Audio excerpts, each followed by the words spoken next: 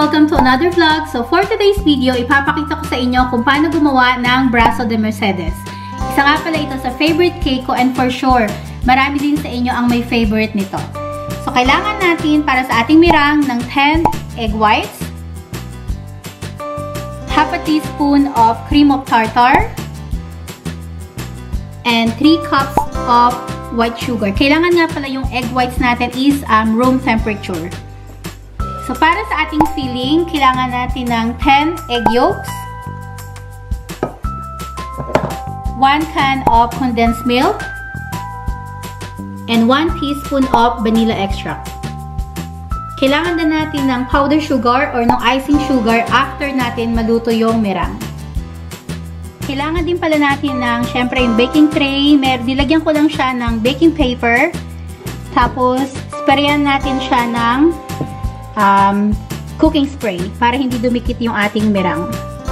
Tapos, ibibake natin yung ating meringue for 20 to 22 minutes ng 350 degrees Fahrenheit or 176 degrees Celsius.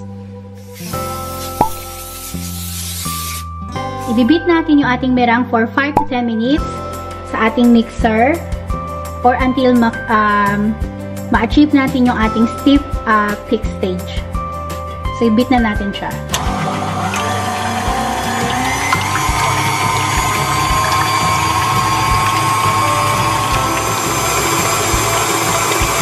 Add ko na yung ating cream of tartar, half a teaspoon.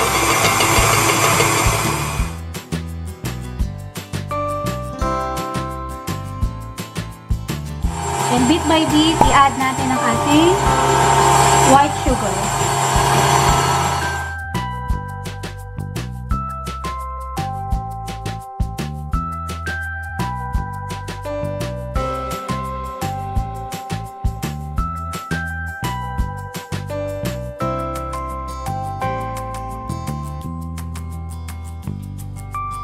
So, tignan natin kung ready na yung ating meringue.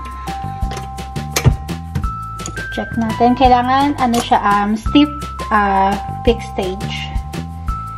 Ayan. So, nakikita nyo, nakatayo na yung ating meringue. So, okay na to. Pwede na natin ilagay dun sa ating tray.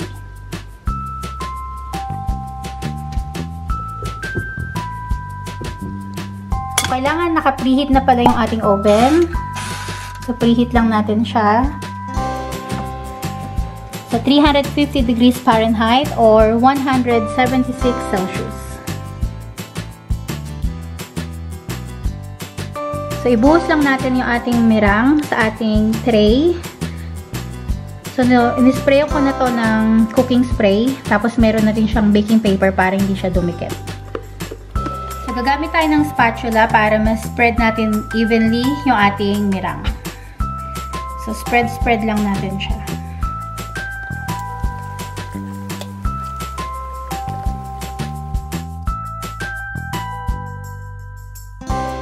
Ayan, so na-spread ko na siya evenly sa ating baking pan. So, gagamit lang ako ng comb para magkaroon ng design yung ating meringue. Kung wala kayo nito, pwede kayong gumamit ng tinidor. Ayan, para may design yung ating meringue. So, brush lang natin siya. Para lang siyang suklay. Kaya ang pangalan niya ay comb. Ayan. Para meron siyang design sa taas pag naluto siya.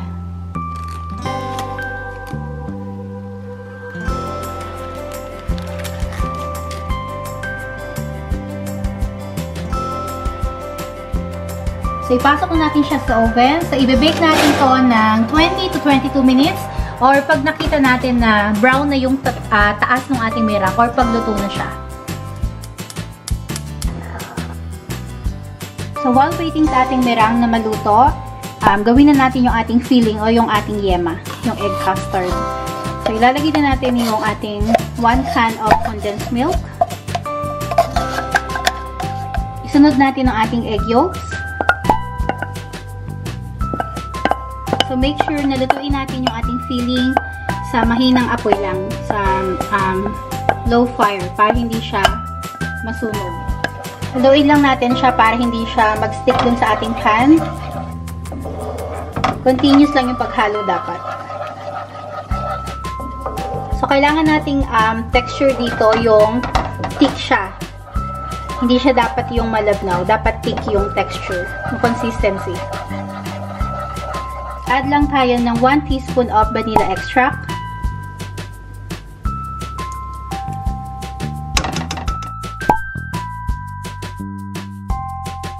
Ayan, so ito na yung ating filling. So, malapit na to.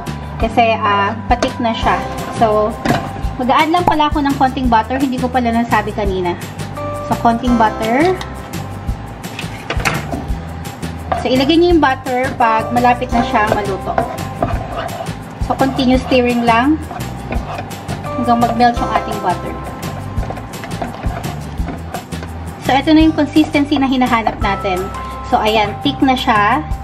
So, pwede na natin i-off yung fire. And then, palalamigin lang natin to. Tapos, pwede natin ilagay dun sa ating meringue. So, after 22 minutes, i-check na natin yung ating meringue kung luto na siya. So, ito na siya. Ayan. So, I think pwede na to. So, pwede natin i-off yung oven. And then, kunin na natin yung ating meringue.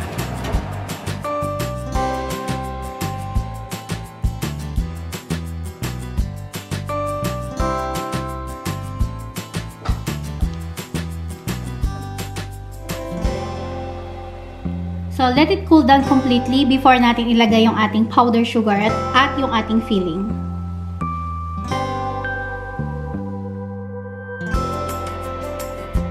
After nating ma-cool down yung ating meringue, so lagyan na natin siya ng powdered sugar.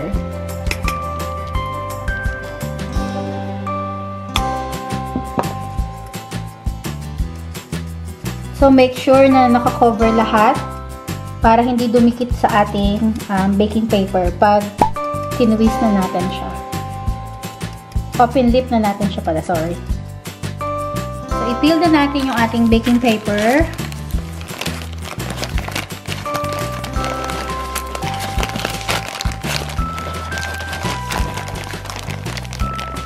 Ayan. So, ilagay na natin yung ating filling, yung ating custard filling.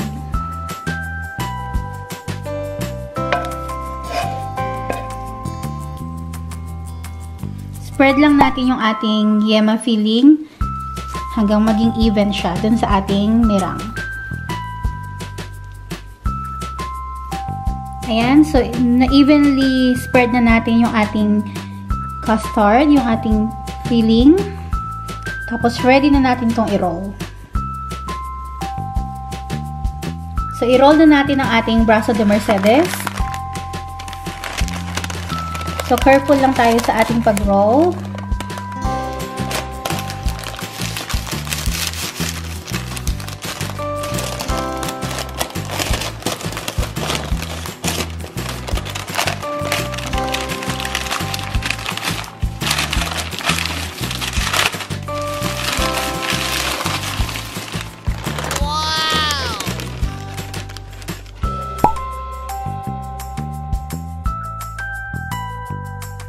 So, i-cut lang natin yung edge para malinis siya. Pero wag nyo ito itatapon na. Actually, ito ngayon masarap eh.